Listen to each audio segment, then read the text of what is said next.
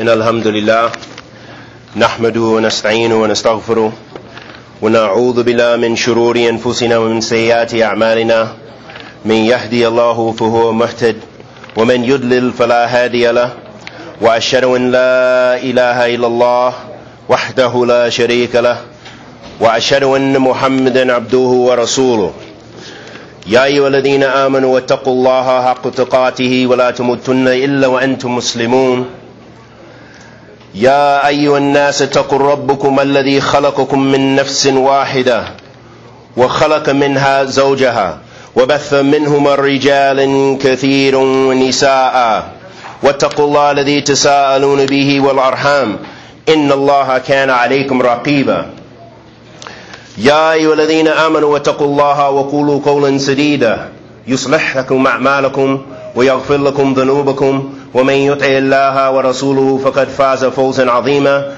أما بعد فإن الأصدق الحديث كتاب الله وخير الهدي هدي المصطفى صلوات ربي وسلامه عليه وشر الأمور محدثاتها وكل محدثة بدعة وكل بدعة ضلالة وكل ضلالة وأهلها في النار ثم ما بعد حياكم الله والله يحافظكم وجزاكم الله خيرا. Well, may Allah subhanahu wa ta'ala bless this gathering to be a gathering which is based on benefit and where the malaika come together to see the remembrance of Allah subhanahu wa ta'ala and witness for us, and that may Allah subhanahu wa ta'ala accept from us and bless us with ikhlas wa thabat.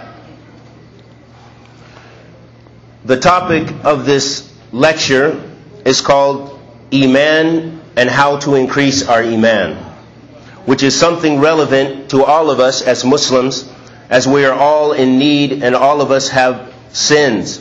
And we have many sins, as the Prophet sallallahu alaihi wa sallam said, Kullu ibn Adam khatta wa khayran khata'in tawabun.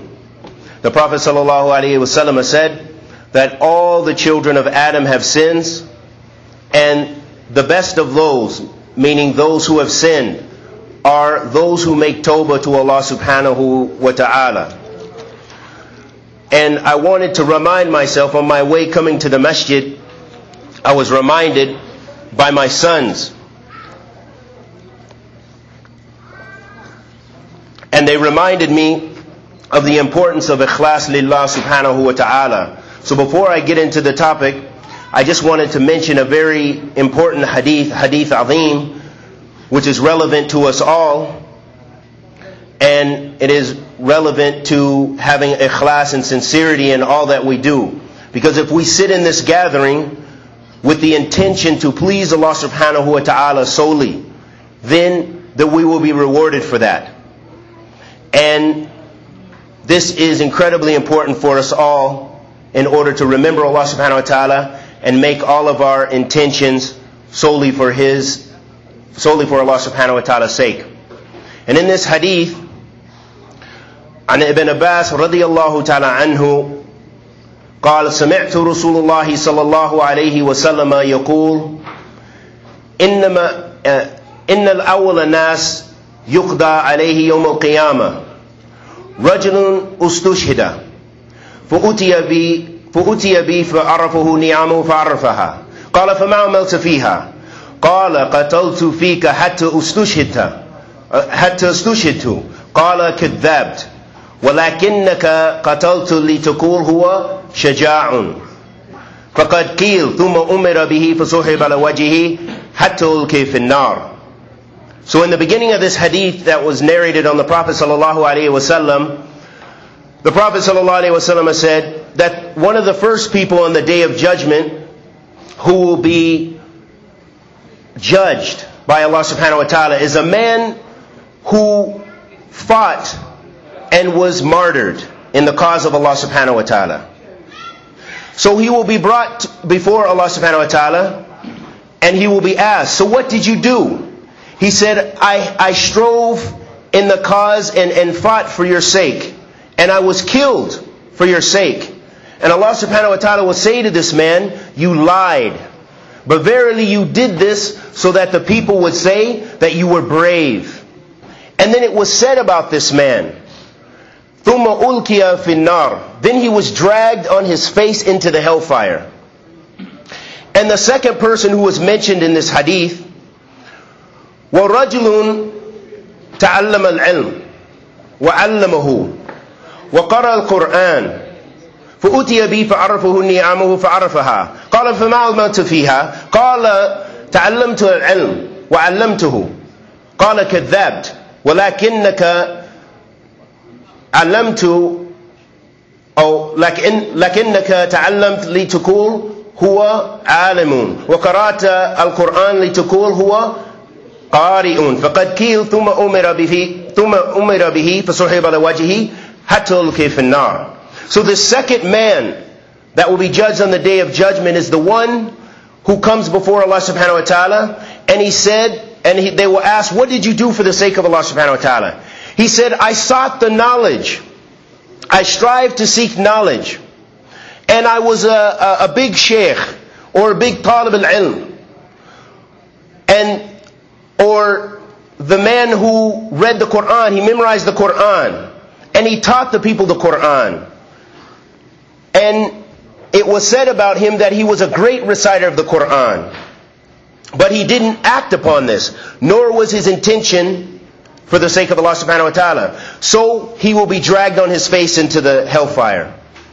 And then the third one was the man, الرجل وسع عليه فأتاه من أصناف المال كله فأتي بي فعرفه نعمه فعرفها قال فما عملت فيها قال ما تركت من سبيل أن ينفق فيها إلا أنفقت فيها لك قال كذبت ولكنك فعلت لتقول هو جواد فقد قيل ثم أمر به فسحب على وجهه ثم ألقي في النار. So this last individual was the man who said he gave charity for the sake of Allah subhanahu wa ta'ala. And he had a lot of wealth. So he spent it over here. Maybe he built Masjid. Maybe he built Marakis al-Sunnah, Marakis al-Ilm, places where the people could study the Sunnah of the Prophet ﷺ, where they can memorize the Quran. He spent his wealth in all kind of different forms of charity. And it was said about him that he was a very generous person. And this is what he replied to Allah subhanahu wa ta'ala when he was asked, what did he do for him? What did he do for his sake? So he said, I spent in every path that I could possibly find. And Allah subhanahu wa ta'ala replies to him, what says, kadhab, that you lied. That instead you did this so that the people would say that you were generous. And you were a spendthrift, or you were someone who spent your wealth in many different ways of sadaqah and khair. So it was said about him, and he will be dragged into the hellfire. And the reason is because all of them, they didn't have their intention for the sake of Allah subhanahu wa ta'ala. So I wanted to begin by reminding us the importance of, even when we come to the salat, to make your sincere intention to come and worship Allah subhanahu wa ta'ala. That you are coming to pray for Allah subhanahu wa ta'ala. You're coming to seek the knowledge for Allah subhanahu wa ta'ala. You're doing whatever you do related to Islam, that your intention is to please Allah tabarak wa ta'ala. Getting back to the topic, al-Iman and how to increase Iman. The concept of Iman in Islam is not a complex concept. It's not a difficult concept. However, the various sects, the various groups, and the non-Muslim groups, even the Jews and the Christians and other people, they differ over the concept of Iman. What is Iman?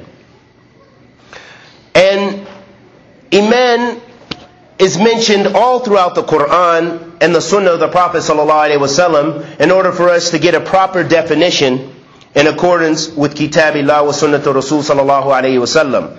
Allah tabarak wa ta'ala says in the Quran, لَيْسَ الْبِرَّ أَن تُوَلُّوا وُجُوهَكُمْ قِبْلَ الْمَشْرِقِ وَالْمَغْرِبِ وَلَكِنَّ الْبِرَّ مَنْ آمَنَ بِاللَّهِ وَالْيَوْمِ الْآخِرِ وَالْمَلَائِكَةِ وَالْكِتَابِ وَالنَّبِيِّينَ. Allah subhanahu wa ta'ala says in the Quran that it is not from piety that we face the east or the west, meaning towards the Qibla, in whichever direction we're praying in. It's not from piety. The maqsood, or the purpose of this, is not just we fulfill those motions or those things that we have to do, although that's a part of the salat. That's a condition for the salat. It's a shart min shurut salat. It's a condition from the conditions of salat.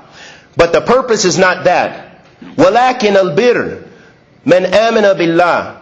So piety is believing in Allah subhanahu wa ta'ala, is having correct belief in who Allah subhanahu wa ta'ala is, and the day of judgment, Yawm al-Akhir, and to believe in the books and the prophets that were sent to all the nations, as Allah subhanahu wa ta'ala says in the Quran, وَلَقَدْ بَعَثْنَا فِي كُلِّ أُمَّةٍ رَسُولًا أَنْ نَعْبُدُوا اللَّهَ وَاجْتَنِبُوا الطَّاغُوتَ.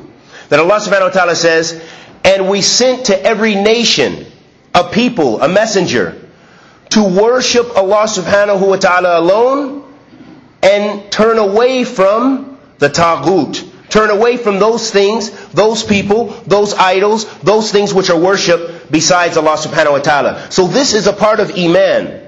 And this is one of the greatest pillars of Iman, as we will momentarily discuss. So Iman, or faith, as I mentioned, is mentioned in many narrations of the Prophet ﷺ as well, along with Iman. As was mentioned in the hadith of Jibreel, where Jibreel alayhi salatu wasalam came to the Prophet ﷺ, and it was related by Umar bin al-Khattab, عن عمر رضي الله عنه أيضا قال بينما نحن جلوس عند رسول الله صلى الله عليه وسلم ذات يوم اطلع علينا رجل شديد بياض الثياب شديد سواد الشعر لا يرى عليه أثر السفر ولا يعرف منا أحد حتى جلس للنبي صلى الله عليه وسلم فأسند ركبتيه إلى ركبتيه ووضع كافيه على فخذيه وقال يا محمد أخبرني عن الإسلام. So in this hadith, the angel Jibreel came in the form of maybe a desert Bedouin. He came to the Prophet ﷺ and the Sahaba, and he was wearing a beautiful white thobe, and his hair was exceedingly black, and he put his knees up against the knees of the Prophet ﷺ, and his hands on the Prophet ﷺ's knees, or it may have been on his own knees, and he said, "O Muhammad," he addressed the Prophet ﷺ as Muhammad, "O Muhammad, akhbirni an al-Islam, tell me about Islam." The Prophet ﷺ responded by saying, "Al-Islam an tashhada an la ilaha illallah wa anna Muhammad Rasulullah wa tuqimu salat wa tutiyu zakat wa tasawma Ramadan wa tahajj al-bayt in istata'ta ilayhi sabil." Qala sadaqta fa'ajabna lahu yas'aluhu yasaddaquhu. So in the next part of the hadith, after the angel Jibreel asked the Prophet ﷺ about Islam, he asked him, what is Islam? He said Islam is to bear witness that there is only one God worthy of worship, and that Muhammad is the last prophet and messenger, and that we should establish the salat, and we should pay the zakat, and we should fast the month of Ramadan, and we should and we should try to make the sacred pilgrimage, the Hajj, if we're able to do so. And what was strange to the companions is that the angel Jibreel said, "You have spoken rightly." So the companion said, how did this person know, how did he ask the question and know the answer and say that he had spoken rightly?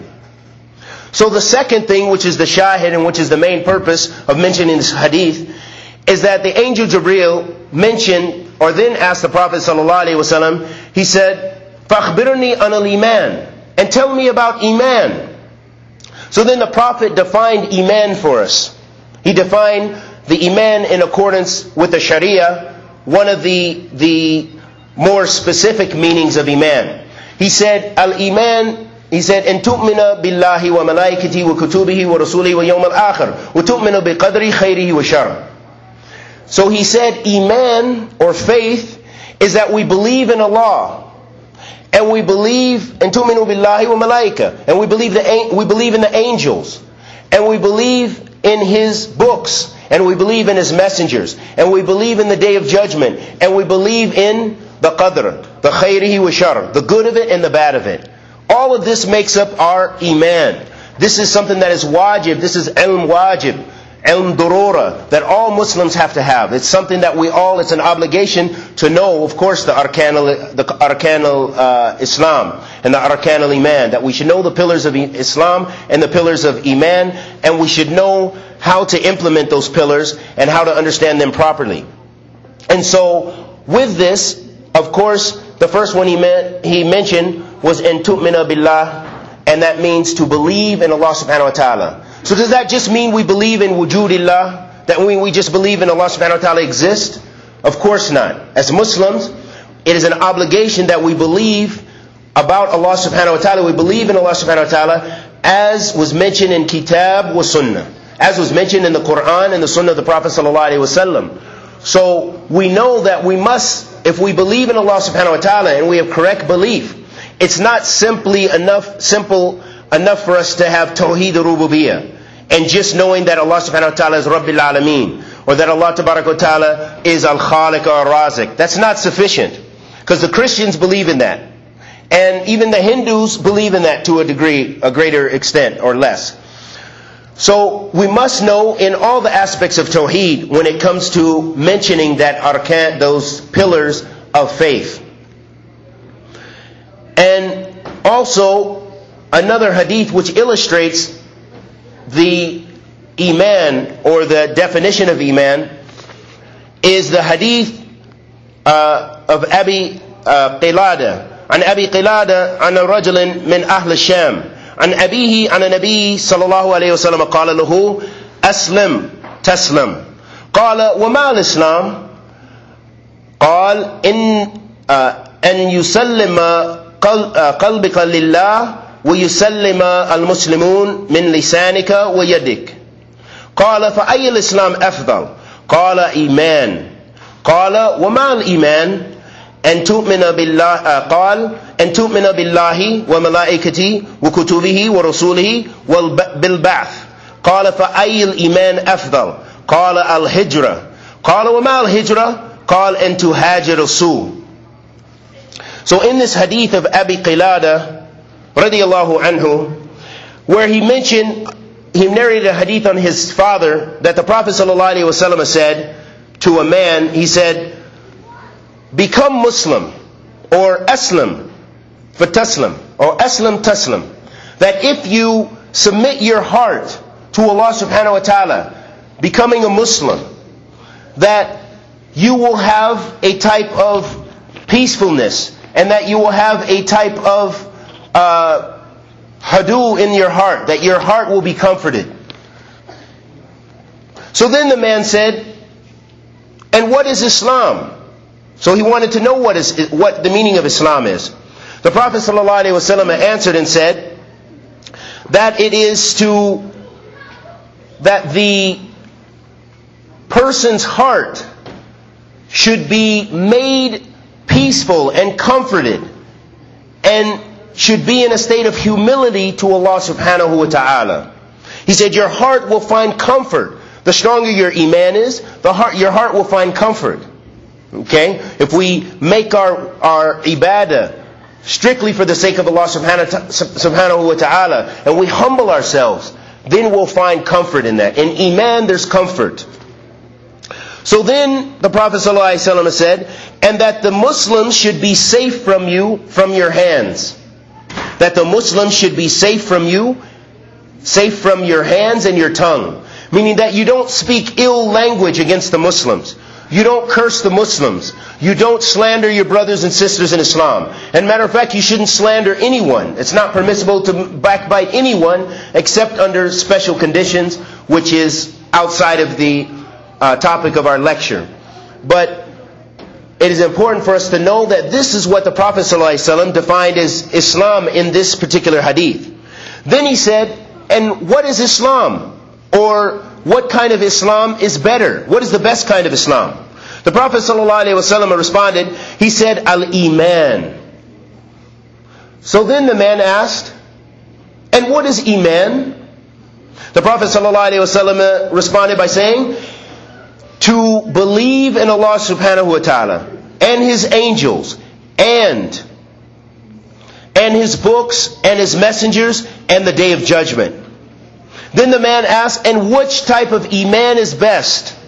The Prophet ﷺ responded, he said, hijrah, making hijrah. And hijrah, it has several different meanings in the Sharia. In the Sharia, hijrah has different meanings. One of the meanings is to leave the land of disbelief to the land of belief. To leave and migrate from the land of disbelief to the land of belief. Or to migrate from the land of bid'ah to the land of sunnah. Also, but in this hadith, the Prophet ﷺ mentioned the hijrah that he said, that hijrah, it is that you leave your evil actions. That you leave evil. This was the hijrah. So this shows that this is a type of iman, or this is a part of iman. And this leads up to the next point, is that iman, according to Ahl Sunnah, is that iman is pronounced on our tongues, and it's in our hearts, and it is on our limbs or our outside actions. Iman is not simply in the heart. So this is a very important thing that we have to know as Muslims, because many Muslims have fallen into this, as one of the early sects in Islam called the Murji'ah. They used to believe that iman stays the same always. That even if you commit zina, you drink alcohol, you do all kind of evil deeds, your iman stays the same. But this is a mistake. This is not the iman that the Prophet ﷺ told us about. And this is not the iman that the Sahaba, this is not how the Sahaba understood the iman. The way they understood the iman was that it is on our tongues, and that it is in our heart, and that it is also on our limbs. So meaning, even if you grow your beard for the sake of Allah subhanahu wa ta'ala, that this is a part of iman, this is an action of khair. If you come to the masjid, this is an action of khair. So that shows us iman is amal. It has actions. Also, if you have in your niyyah to worship Allah subhanahu wa ta'ala alone in some action of ibadah, then this is also a type of ibadah qalbiyah. So this shows in the heart. This shows that this is a part of iman as well. And if you, for example, you speak the shahada, of course, which is on our tongue. We have to, when a person enters the fold of Islam, they say the shahada. And that means they say the shahada. It's with the tongue. So this shows that iman is also on the tongue. And we have some other evidence from the Prophet ﷺ which will illustrate that. And this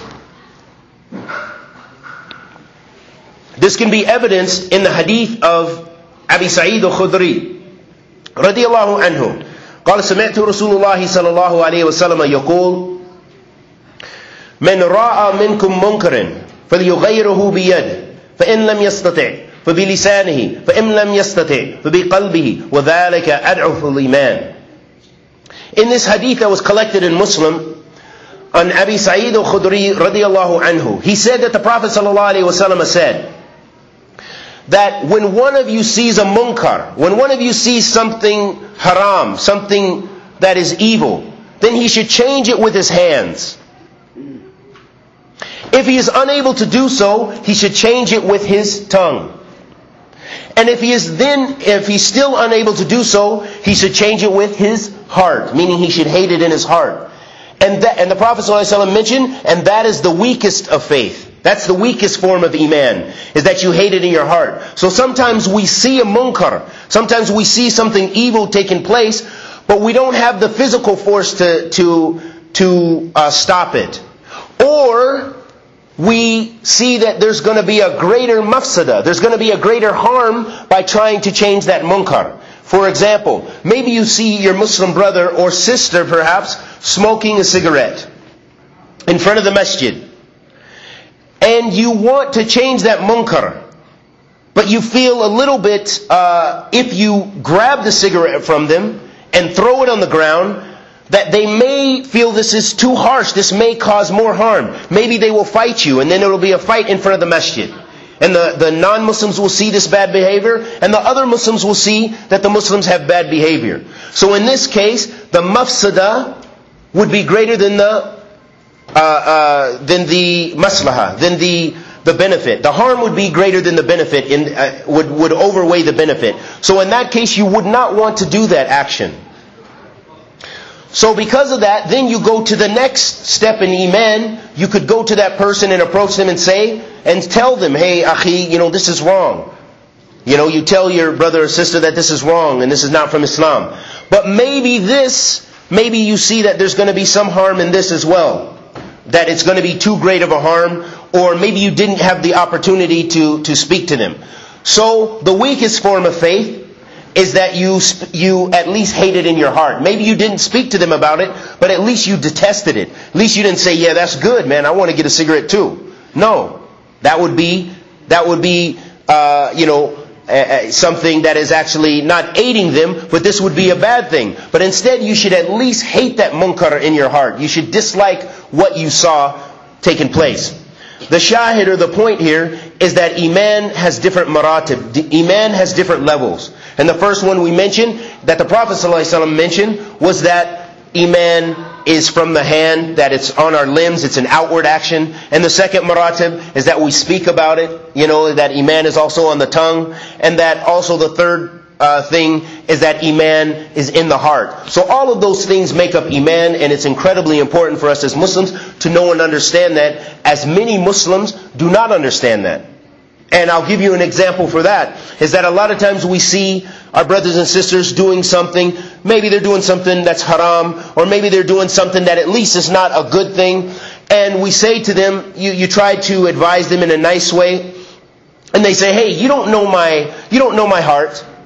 You don't know my heart. In my heart I have Iman, I'm good. But that's not correct, because we know, as is illustrated from the hadith of the Prophet ﷺ, is that Iman is all of those things. So if the heart is clean, the limbs will bear witness to that. The limbs will be clean too. Meaning that when a person's heart is really clean, truly on Iman, then you will see the effects on their limbs. The person who has very strong Iman, no matter what he looks like, he should have good manners. You should see some sort of action, some thamarat al-ilm. You should see some fruits of his knowledge, or some fruits of his Iman and his faith. And we'll get to that, some hadith of the Prophet ﷺ that illustrate that very well. In another hadith that the Prophet ﷺ mentioned, he said, Al-Iman bid'un wa sab'un shu'bah. أعلاها قول لا إله إلا الله وأدناها إماتة أذى عن طريق. So the Prophet ﷺ said in this hadith, he said that belief, or Iman, has 70 branches. He said that the highest branch of Iman is saying La ilaha illallah. This is the highest level according to the Prophet ﷺ. And he said the lowest level is that you take something harmful from the path of the people. So when people are driving their car, maybe there's something harmful in the street. If you stop your car and can pull it over safely and just remove that harm in the path of the people, then you will get ajr for this. Especially if you're doing it for the sake of Allah subhanahu wa ta'ala. So this shows us, what do we get from this hadith? Is that Iman is what? It's on the tongue and it's on the limbs. Because he said, Al-Qawl La ilaha illallah. Al-Qawl is what? Al-Qawl is the saying. So that means on the tongue. And then he said, Adna imatata adha an tariq. He said the lowest branch is taking a harmful thing from the street, or taking a harmful thing from the path of the people. When you take something from the path, this is physical. This is a physical thing. So this shows us what? That Iman is on the limbs, and it's in the heart, and it's on the tongue. Also, according to Ahl Sunnah, that Iman fluctuates, as well as disbelief. Iman fluctuates. It fluctuates. Also, Iman has different levels. What I mean by fluctuating is Iman, it's not always constant. Like the early sect I said, the Murji'ah, like they believe that Iman always stays the same. But Iman is not like that. Iman fluctuates. So the more you do good for the sake of Allah subhanahu wa ta'ala, the more your Iman goes up. This increases your Iman. Yazid bi ta'a wa yanqas bi ma'siyah. And Iman, it increases with obedience to Allah subhanahu wa ta'ala, and it goes down and lessens or lowers with sinfulness. And all of us all of us, as we mentioned before, according to the hadith of the Prophet ﷺ, we all commit sins. So all of us know, whenever the sin becomes, all of us commit sins. So sometimes if you feel those sins, you see how it takes you, it lowers your iman. Whenever you do sin, it lowers your iman. If you do something you know wasn't correct, that makes you feel worse.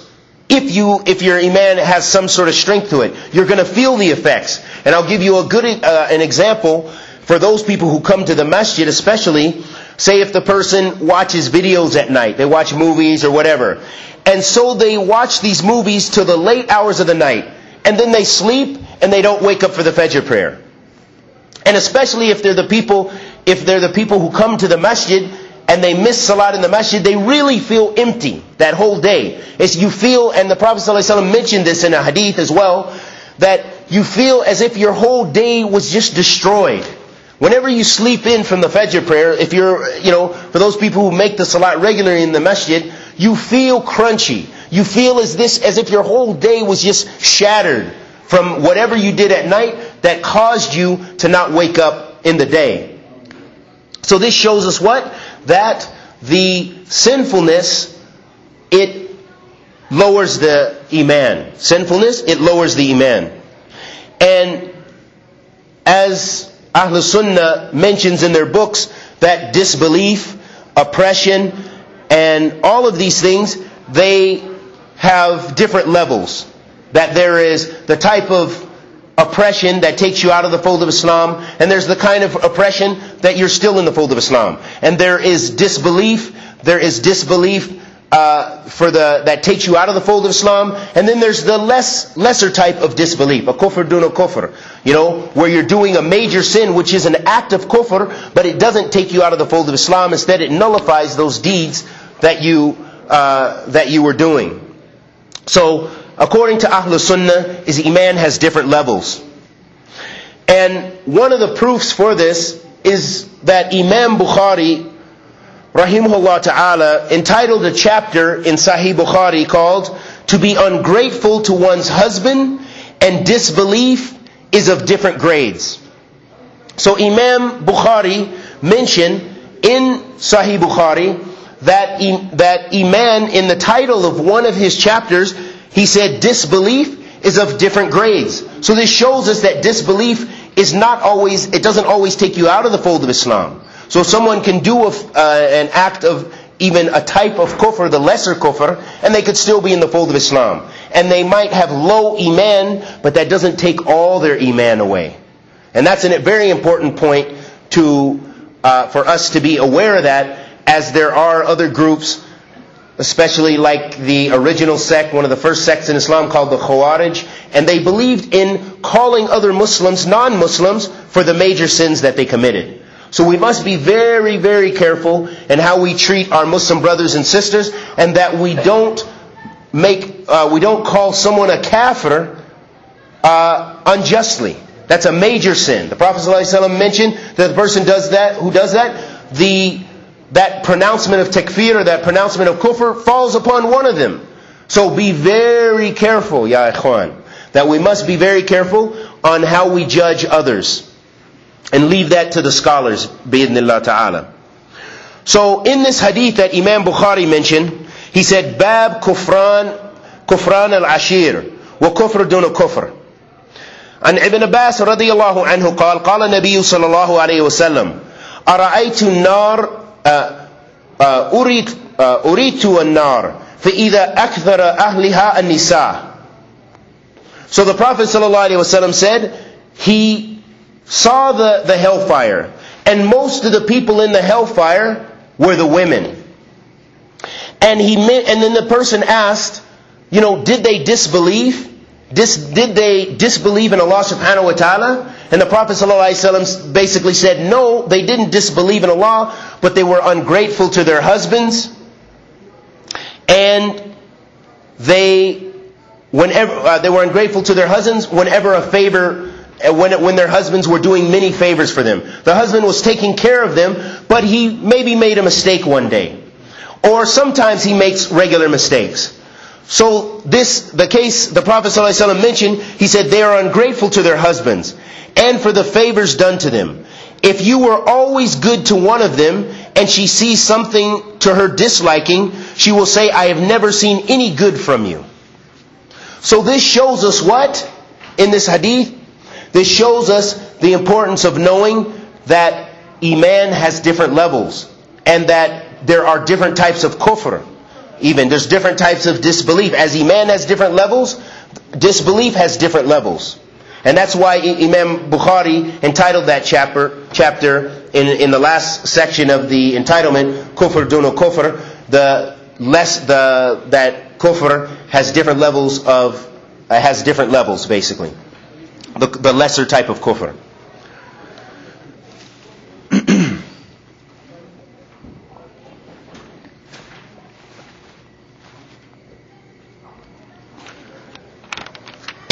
In another hadith of the Prophet ﷺ, the Prophet ﷺ mentioned, Al-Muslim, man sallima muslimun min lisanihi wa yadihi.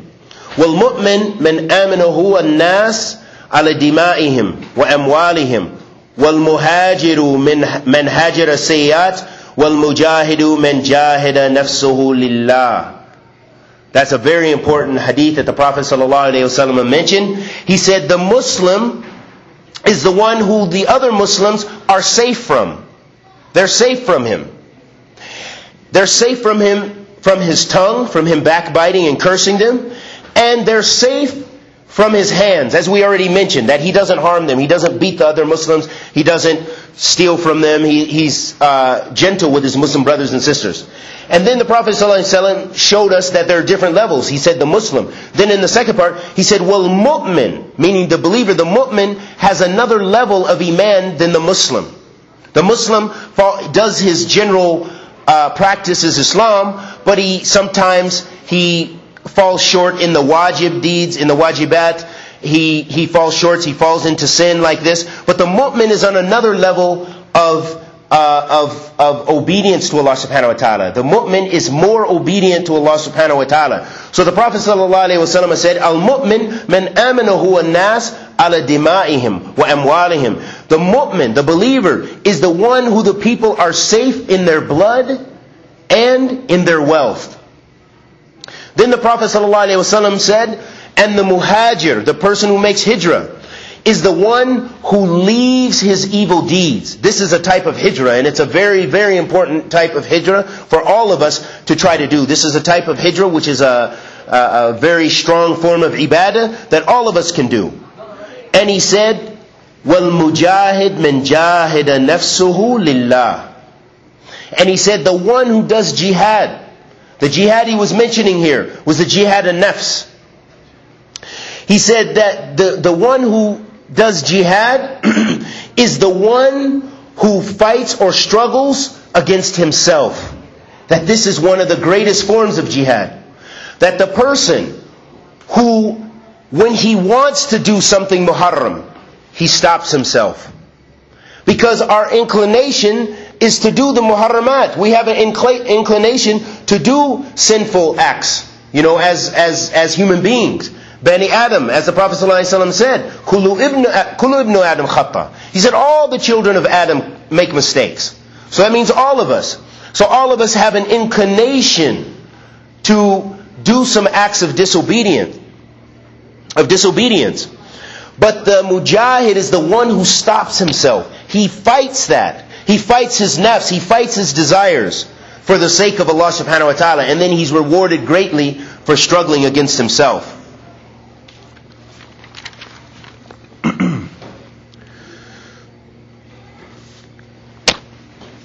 And another, I want to mention now, moving on to the next point in the lecture, some of the narrations which, as we mentioned before, this group, the Khawarij, the people who declare other Muslims to be disbeliever unjustly, some of the narrations that they use as proof and how we should understand some of these hadith narrations. For example, in the hadith where the Prophet ﷺ said, "La yu'minu ahadukum hatta akun ahabba ilay min waladihi wa walidihi wa nas al-ajma'in." وَالنَّاسِ أَجْمَعِينَ. The Prophet ﷺ said, and none of you believes until I am more beloved to him than his children and his parents and all of mankind. In the beginning of the hadith, the Prophet ﷺ said, لَا يُؤْمِنُ. They don't believe, or the person who doesn't hold me to be more beloved doesn't believe. The people who misunderstand this hadith, they believe that this yanfi kamal iman, that this negates all of iman, but that's not the case. That's not the case, and that's not how Ahl Sunnah understands these hadith of the Prophet ﷺ. So we must know that when the Prophet ﷺ says La yu'minu, that doesn't mean ala itlaq. It doesn't mean totally that you don't believe, that you have no iman. It just means that this person has less iman. That the person with full iman would do the duty that the Prophet ﷺ is mentioning. As he mentioned in another hadith that I'm sure we're all familiar with, قال صلى الله عليه وسلم لا يؤمن أحدكم حتى يحب لأخيه ما يحب لنفسه. That none of you believes until he loves for his brother what he loves for himself. Again, the Prophet ﷺ began that hadith with لا يؤمن. They don't believe, or he doesn't believe. So that shows us again, this is not ala itlaq. It's not in the total disbelief. So it's very important that we understand these narrations of the Prophet ﷺ, as we'll find many of them in Bukhari and Muslim and all through the books of hadith and so forth, that we understand that these nusus, or these evidences from the Quran and the Sunnah, we have to understand them in their proper context, and understand them how the mufassirin, how the people of tafsir, how they understood them, how Ahlul Sunnah understood them, and how the companions of the Prophet ﷺ understood them. And in another hadith, which is also one that they use to declare other Muslims to be disbelievers, وَقَالَ صَلَّى اللَّهُ عَلَيْهِ وَسَلَّمَ لَا يَزْنِي زَانِي وَهُوَ مُؤْمِنٌ. That the person who commits zina doesn't commit that act of zina while he is a believer. So we must understand this hadith as the people Ahl Hadith understood this hadith. So La yazni zani wa huwa mu'min. That does not, which means that the person does not commit, the believer does not commit a zina or adultery and remain a believer. Again, this nusus, or this text, is not ala itlaq. It doesn't negate iman totally. So the one, Ahl Sunnah, has the understanding and the belief that the one who does a sin, even the major sins, they're still a believer. They're still a Muslim. This doesn't take away their iman totally. But instead, this makes the iman less. It makes our iman less. Al-iman, it goes up with obedience to Allah subhanahu wa ta'ala, and it lessens with disobedience to Allah subhanahu wa ta'ala. Some of the benefits we get from these hadith, they illustrate that the seriousness of the punishments of Allah subhanahu wa ta'ala in staying away from these sins. By loving for your brother what you love for yourself, by staying away from zina, and staying away from those things that the Prophet ﷺ warned us to stay away from. So this illustrates that those actions are serious. When the Prophet ﷺ lets us know that this is something la yu'min, that they don't believe, or that it takes away from your iman. And another thing we gain from this hadith is that it encourages obedience to Allah subhanahu wa ta'ala in those actions that were mentioned by the Prophet ﷺ. Also, another benefit we gain from this hadith is that this goes against the belief of the Khawarij and those groups which make takfir of the Muslims without rightfully doing so. So now we understand those nusus, those texts, in accordance to the way Ahl Hadith and Ahl Sunnah wal Jama'ah understand these nusus, how they understand these texts. And that these nusus agree with Ahl Sunnah. I want to read a statement of Imam Nawawi, rahimahullah ta'ala, who's one of our classical scholars, and I'm sure all of us read Riyadh al-Salihin, Arba'in al-Nawawi, the 40 hadith of Imam Nawawi, These are just some of the books that he did. And he died as a very young man. I believe, if I recall right, he might have only been like 40 years old, subhanAllah.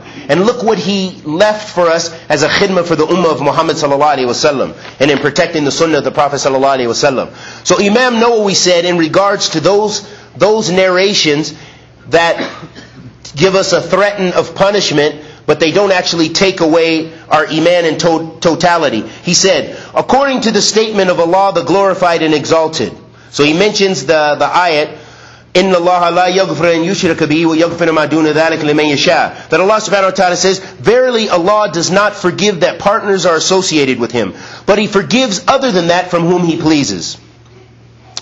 Imam Nawawi said about this, he said, in accordance with the consensus of the people of truth, meaning the scholars, the fornicator, the thief, and the murderer, and anyone who commits major sins except shirk, are not expelled from the religion due to sin they have committed. And of course, unless someone does kufr, something that takes them out of the fold of Islam, ma'lum min ad-din bi-darura, something like, example, if someone stepped on the Quran intentionally, or they did something, that takes you out of the fold of Islam, of course, they have left the fold of Islam, without doubt. But for the major sins, as he mentioned, the scholars have consensus that if a major sinner is not out the fold of Islam. So that means what? His iman goes down, but his iman does not take him out of the fold of Islam. He's still a Muslim, and he still has rights of you as your Muslim brother and sister. Then Imam Nawawi said, rather, they are believers who have deficiency in faith. If they repent, their punishment is remitted, and if they continue in their sin until death, then they are at the mercy of Allah subhanahu wa ta'ala. So if Allah the Almighty wishes, He will pardon them, and they will enter paradise first, and if He wants, He will punish them, then admit them to paradise. So that's important for us to understand those nusus, those texts related to the wa'id, al-wa'ad wal-wa'id, or relating to the punishments. Because the pillars of Iman are from the foundation of the religion and the creed of the scholars the scholars say that it is not possible to believe in one pillar and leave off some pillars. So it's wajib, it's an obligation upon us to believe in all the pillars of Iman, as Allah subhanahu wa ta'ala mentioned. Allah subhanahu wa ta'ala mentioned the pillars in the Quran, as we mentioned the ayat before, and as the Prophet sallallahu alaihi wasallam mentioned in like the hadith of Jibreel, and other than this, that those 6 pillars of Iman, that if you believe in some of them and you don't believe in others, this person is a kafir. This person is not a Muslim. The person who only believes in some of the pillars of Iman, he's not a Muslim. It is an obligation to know all those pillars, to believe in all of them. We must believe in Allah, of course, and believe in Him correctly. We must believe in the Prophet ﷺ, all the prophets and messengers. We must believe in the Quran and all the books. We must believe that there are malaika. We've never seen them, but we believe in them. We must believe in the Day of Judgment, Yawm al-Qiyamah. We must believe in the Qadr, the divine destiny, the khair and the shar of it. That's wajib. So if you don't believe in one of those, this person is not a Muslim. Okay? So it's very important to have correct belief and correct aqidah. Iman requires us to strive in order to increase our Iman. Iman's not going to just increase by itself. We must do actions. So I want to, before our time runs out, I just want to mention some of the ways that we can increase our Iman. One of our ulama, Sheikh Abd Razak al-Badr, hafidhullah ta'ala, he said, فَلَا الْإِنسَانِ وَسَعَادَتُهُ فِي الدُّنْيَا وَالْآخِرَةِ مَرْتَبِطٌ بِالْإِيمَانِ. He said the happiness of a person in this life and the hereafter is related to a person's Iman. The person whose Iman is high, think about it. Even in the case of poverty, when you go to many Muslim countries even, you see that, many Muslim countries, most of the Muslim countries are part of the third world. They're very poor countries. There are some wealthy ones in the Gulf, those few exceptions, the Sultanate of Brunei and other places that have wealth. But many of the Muslim countries, they are poor countries. But what you find, you don't find the sins to the same level as you find in a non-Muslim country. Because of the qalb. We have sins, yes. But if you go, to example, to the Muslims in a poor country, and the non-Muslims in that poor country, you'll find that usually the non-Muslims are doing way more sins. Because they don't have that kind of happiness. But the Muslim, he's even poor, but he's still just happy just to have some iman. Because the iman helps him to deal with the qadr. With qadr is part of iman. It helps him to deal with the divine destiny. He doesn't have money. So instead of being like the non-Muslim who may go out and steal and rob and kill for the money, the believer, even though he doesn't have that money, he's still going to deal with it. He's going to say, Qadr Allah wa ma shafa'al. I'm still going to strive to get my money another way. I'm going to try to be patient. Maybe Allah subhanahu wa ta'ala has another path for me. So this is the characteristic of the believer. And this is where we see that the iman helps you cope and have happiness in this dunya wal akhirah. It is an obligation upon us to supervise ourselves and constantly judge ourselves, and it's not sufficient to just hope for faith or hope that our faith will increase. Again, we have to do deeds. We have to strive. And if a person claims, as we mentioned before, they claim they have a clean heart, but yet they have disbelief, they have correct belief in Allah subhanahu wa ta'ala, then you usually see signs of it manifested on their limbs and in their manners. So again, we have to work towards increasing our iman. Some of the reasons our iman increases.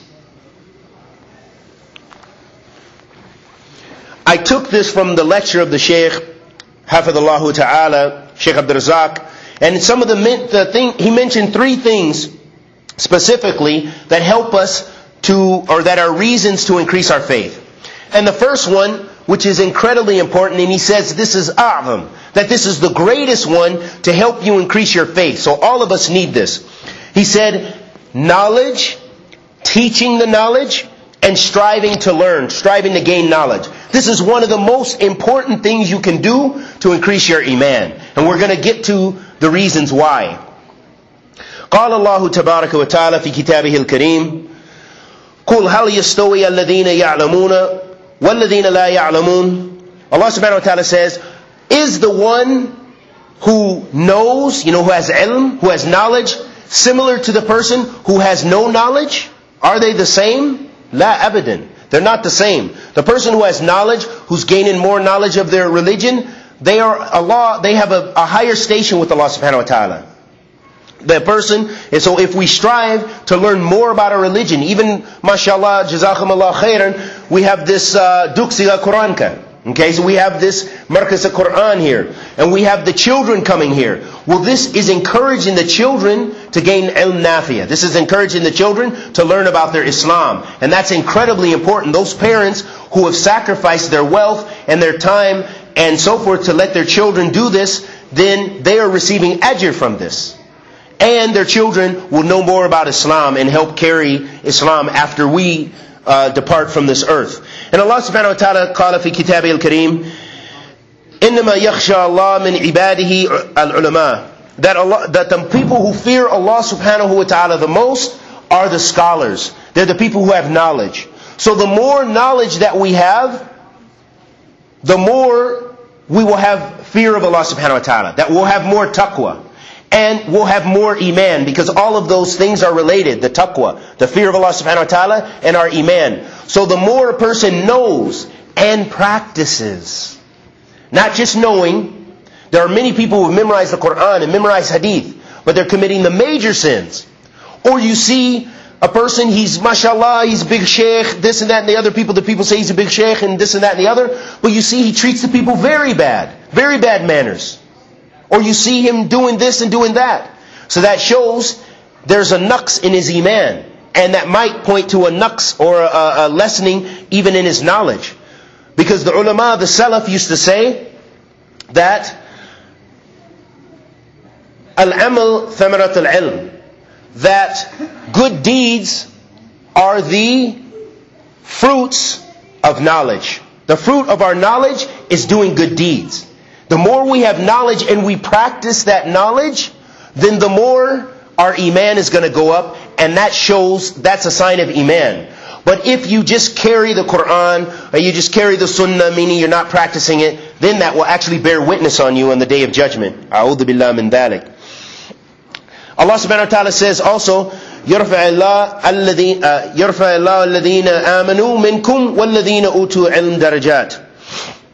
Allah subhanahu wa ta'ala says, Allah subhanahu wa ta'ala raises those people who believe, meaning they have iman, and who He has given knowledge. The people of knowledge, the scholars, you see this. Especially if you get a chance to travel and you see some of the scholars in some of the Muslim lands. I mean, mashallah, we have a lot of major scholars in many places like Saudi Arabia and Yemen, and probably in villages in Somalia, and probably in many different countries, in Egypt, all over. Ahl Sunnah mawjood. Ahl Sunnah mawjood fi kulli makan. You'll find people of Ahl Sunnah everywhere. And Ahl Hadith, you'll find them, mashallah. You can go to Morocco, you can go to Mauritania, and you'll find at least, you might find people who are also deviant, but you'll also find someone from Ahl Sunnah who's calling to Kitabillah wa Sunnah to Rasul sallallahu alayhi wa sallam. And so, Allah raises them. Allah raises them darajat. Allah raises the people of knowledge. He increases them. He increases them in khair in the dunya and in the akhirah. And the Prophet ﷺ also related to this, one of the first reasons which we said is seeking the knowledge. The Prophet ﷺ said, "Man salaka tariqan yaltamisu bihi ilman, sahala lahu tariqan ila al-jannah." The Prophet ﷺ said, whoever traverses the path of knowledge, whoever seeks knowledge, Allah subhanahu wa ta'ala will make the path of Jannah easy for him.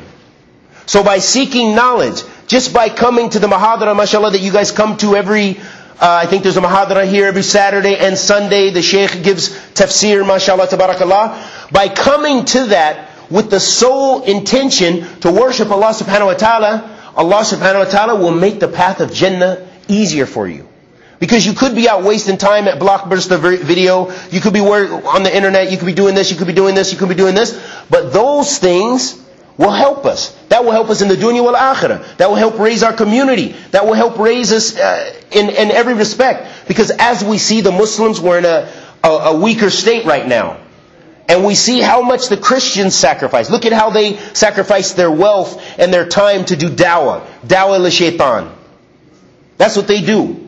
But the Muslim, ala kitab wa sunnah, if we can invest in our children so they gain the knowledge and they can go out and we can make Seattle have Maracas of Sunnah, and we can make Ethiopia have Maracas of Sunnah, and we can establish Maracas of Sunnah in Somalia, we can establish in Indonesia, we establish all over the place, then this is how the ummah will be raised up. And that's how it not only increases your iman, it increases the whole ummah.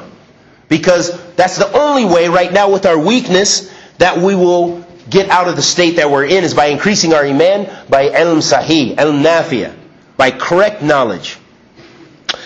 The Prophet ﷺ also said, in relation to the importance of seeking the knowledge, he said, "Man yuridullahu bihi khayran yafiqhu fid din." He said, whenever Allah wants good for a person, He gives them understanding of the religion. So all of these things, they show us that the path to Jannah, one of the paths is knowledge, is correct knowledge of Kitab wa Sunnah. Also, that the person who has knowledge, that they will see things, they will see Jannah very real and serious, and they will see the hellfires really serious. And so then they will be remembered, because if they're reciting those hadith and practicing those hadith, then they will become more fearful of Allah subhanahu wa ta'ala. The Prophet sallallahu alaihi wasallam, as I said, he said, "Man yuridullahu bihi khayran yafiqhu fid din." So we'll go to the next thing that the Shaykh mentioned as a way to increase our iman, because I don't want to get too close to the time for salat, so we can prepare for salat. The second thing the Shaykh said was that by reading and understanding and contemplating the Quran, tadabbur al-Quran, the more that we gain knowledge of the Quran by memorizing and understanding its meaning, this will have an effect on our heart, and we'll understand the meaning, and it would help you in your practice. This will help you in your iman. The more we read the Quran and the Sunnah of the Prophet ﷺ, it makes Islam more real for us. But if we don't read Quran wala Sunnah, then we walk around the earth and our hearts become dead, and it seems like it's just something far away. As Allah mentions all throughout the Quran, that the people of Jahiliyyah, that they will say, those are the tales of the ancients when they mention the Quran. You know, those are the tales of ajdadina. Those are the tales of the people before. But if we read, then it becomes real for us. The more we read those hadith, and we read the Quran, and we think about the Quran, then, and reflect on the Quran, then it will increase our iman. And the Prophet ﷺ said, خَيْرُكُم مَّن تَعَلَّمَ الْقُرْآنَ وَعَلَّمَهُ. The Prophet ﷺ said that the best of you is the person who studies the Quran and teaches it. So mashallah, tabarakallah, those huffaz amongst us, those people who have memorized the Quran and are teaching the children and teaching the adults and teaching different people, they are they are some of the best of people. That's what the Prophet ﷺ said. خَيْرُكُمْ. He said the best of you are those who learn the Quran and teach it.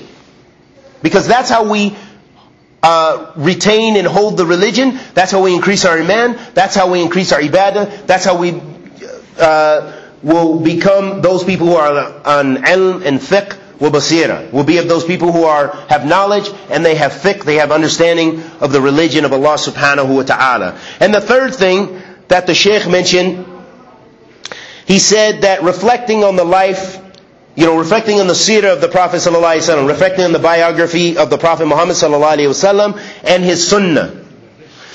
And so, in this regard, the Prophet sallallahu alaihi wasallam said, "Alaykum bi sunnati wa sunnata khulafa ar-rashidin al-mahdiyyin, adu alayha bin nawadij, wa iyyakum wa muhdathat al-umur, fa inna kulla bid'atin dalalah."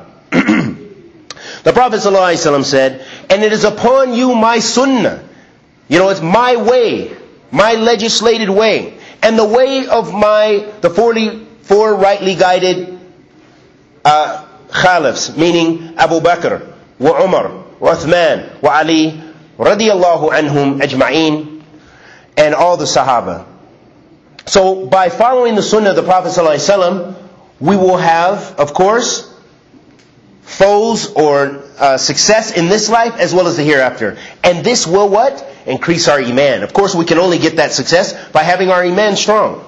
A disbeliever does not have any iman. So make sure you understand that a disbeliever, even if he believes in some of the pillars of Islam, he likes some things about Islam, but the fact that he's a disbeliever, he has no iman. The Muslim is the only one who can have iman. And in another hadith, the Prophet ﷺ said, افترقت اليهود على 71 فرقة وافترقت النصارى على 72 فرقة وستفترق هذه الأمة على 73 فرقة كلها في النار إلا واحدة قلنا من هي يا رسول الله قال من كان على مثل وما كان عليه وأصحابي أو كما قال النبي صلى الله عليه وسلم. So the Prophet ﷺ said, the Jews broke into 70 sects, and the Christians broke into 71 sects, and my ummah will break into 73 sects, all of them in the fire except one. And they said, who are they, Ya Rasulullah? And the Prophet ﷺ answered, those who are on my sunnah and the way of my companions. So again, this encourages us what? To follow the sunnah of the Prophet ﷺ, and this is how we can increase our iman. In another hadith, the Prophet ﷺ said, "Man raghiba an sunnati falaysa minni." And this is very important. The Prophet ﷺ said, whoever rejects my sunnah, then he is not from me. And this hadith was mentioned in conjunction to three people. They were doing great ibadah. There was a woman, she was tying herself up, tying her arms to like a post to stay up for tahajjud. She just wanted, this is how, in the time of the Sahaba, how they were about ibadah. We just sleep, we don't care. But they were so serious about going to Jannah, And so she, thinking that this was a good way, she used to tie her arms and her limbs so that when she began to fall asleep in tahajjud, she would be like hanging up so that that pain would keep her awake. Okay? And then there was one of the men who said, he said, I'm going to fast all the time. Every day, I'm not even going to break my fast. And another one, he said, I'm not ever going to marry. I'm never going to marry. Khalas, because I'm just going to devote myself to worship. And this is as you see the priests do. But look at even the Sunnatullah with this. Look at the priest. How many priests in the past 10 years has it come to light? It's been all in the news. churches in every country that have the Catholic Church, because of these priests say, no, we're married to Jesus, or we're married to God, or whatever they say. And they don't marry, and then they do some of the filthiest deeds. You know, they do the evil fahisha. And why? Because they tajawuz al-had. They go beyond the bounds. And so the Prophet ﷺ in this hadith, he was mentioning this and warning the ummah of Muhammad ﷺ not to go beyond the bounds. Because he said, "Man raghaba an sunnati falaysa minni." Because he heard that these people were doing this. He says, I'm the Prophet ﷺ, and I marry women, and I fast, and I break my fast, and I take a break, I sleep in the night and make tahajjud. So the Prophet has the middle course. This is the course of the believers. Not to go to one extreme and say, oh yeah, this is a way of ibadah. Because we know the two conditions to have all of our deeds accepted are what? First and foremost, ikhlas lillah subhanahu wa ta'ala. That we do whatever act of worship, we're doing it for the sake of Allah subhanahu wa ta'ala. And the second condition is what? Is that it's in conjunction with the sunnah of the Prophet sallallahu alaihi wasallam. So the person, he comes into the masjid, he says, I'm going to pray, I'm going to be tired in the morning, I'm going to pray Fajr in the time of Isha. And his niyyah is solely for the sake of Allah subhanahu wa ta'ala. Will his deed be accepted? Absolutely not. Why? Because he didn't follow the sunnah of the Prophet sallallahu alaihi wasallam. Because both of those conditions were not met. And so, this is very important for us that we understand that. And then in another hadith, and I'll end with that because I think our time is going up very soon. The Prophet ﷺ said also in this regard, in regards to following his sunnah, he said, "Man ahdatha fi amrina hadha ma laysa minhu fahuwa rad." And wa fi riwayah fi Muslim, "Man amala amalan laysa alayhi amrina fahuwa rad." So the Prophet ﷺ said, whoever does something which is not in accordance with my sunnah, basically, in accordance with our affairs, then it will be rejected.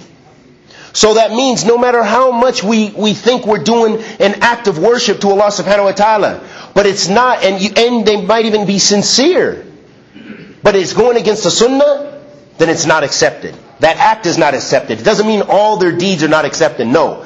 But it means, for huwa rad, it's talking about the deed that they committed the bid'ah, they committed the innovation for.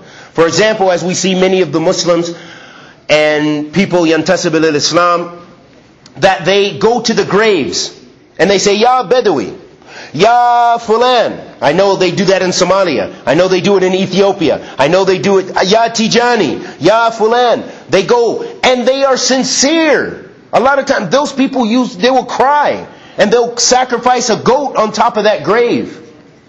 But all of this is shirk. This is shirk. So they were trying to do ibadah with shirk. So that totally negates tawheed aslan. Not just iman, but the asl of tawheed. So this is why it's very important for us to know and have the correct knowledge and come closer to Allah by what? By having ikhlas and following the sunnah of the Prophet ﷺ.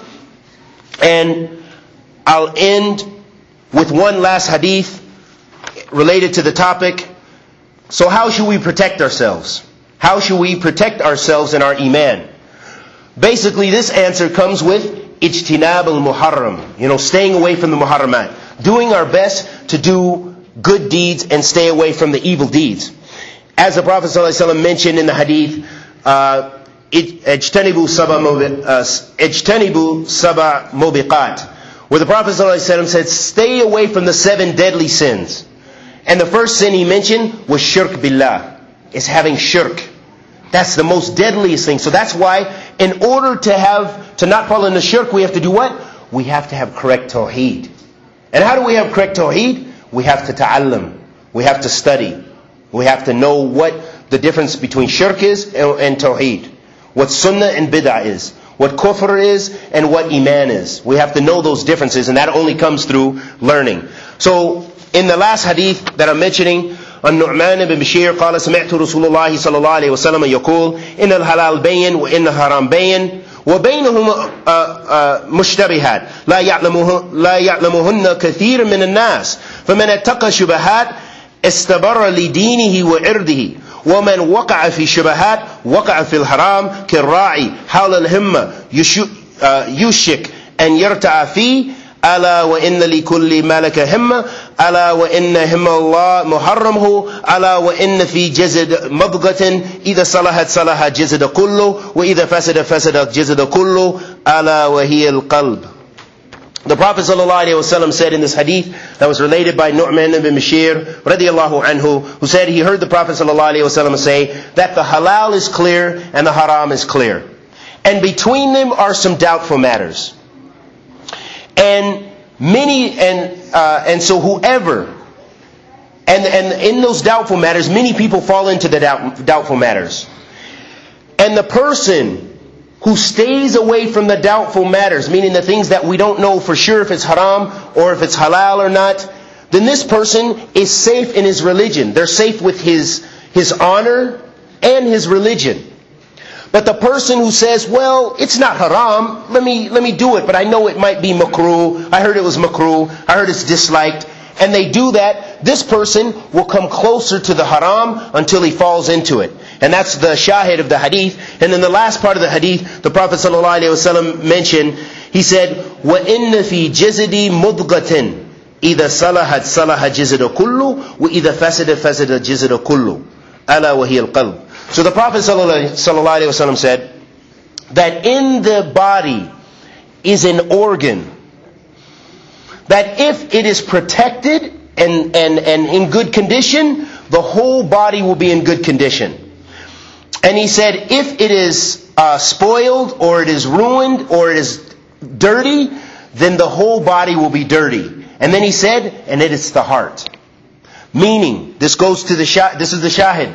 This is the point. The main point is relating back to our lecture, which was about iman and how we can increase it.